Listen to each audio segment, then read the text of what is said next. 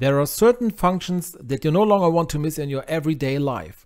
For example, because they save time and money. If your oven looks so dirty, do you use a certain function? The safe cleaning function, also called pyrolysis. If so, you shouldn't do that in the future. I'll tell you why this function is a real power guzzler. If you set the pyrolysis function, stop on incrustations, disintegrate into ash. As time saving as the function is, it has one decisive disadvantage.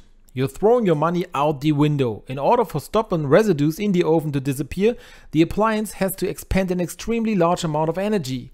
For this, the interior heats up to around 500 degrees Celsius.